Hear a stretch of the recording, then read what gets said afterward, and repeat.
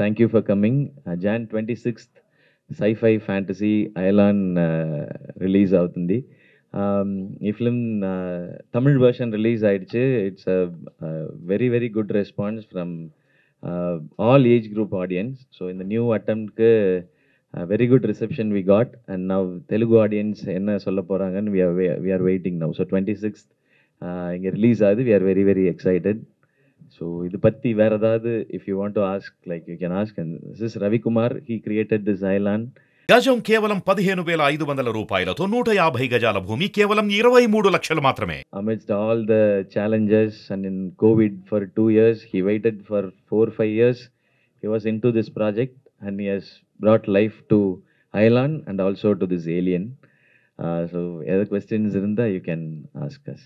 What motivated us is this idea, sir, because we, as I told you, we always we always believe only if we have 200-300 crore budget only we can create this kind of film.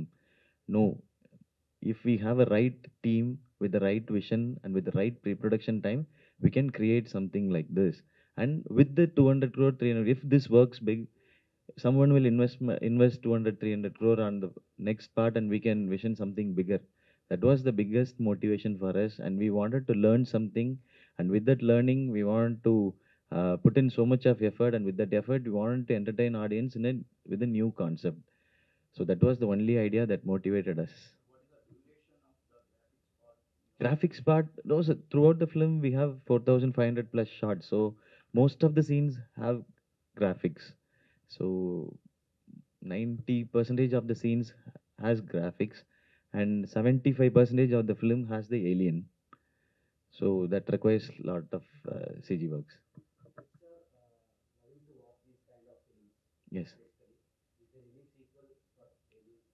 Yeah, we have to do a sequel for this film because we have done so much of research and development has gone through. We have put in so much of time.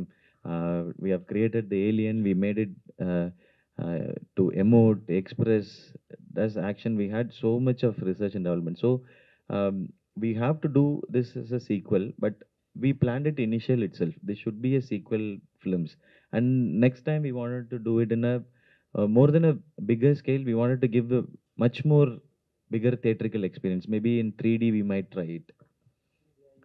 3D IMAX, definitely we will try it because this success has given us some motivation for us, and it has given us a route also to achieve it. So we should bank on it, I think. A few small things came. Interestingly, one English film had one scene what we had.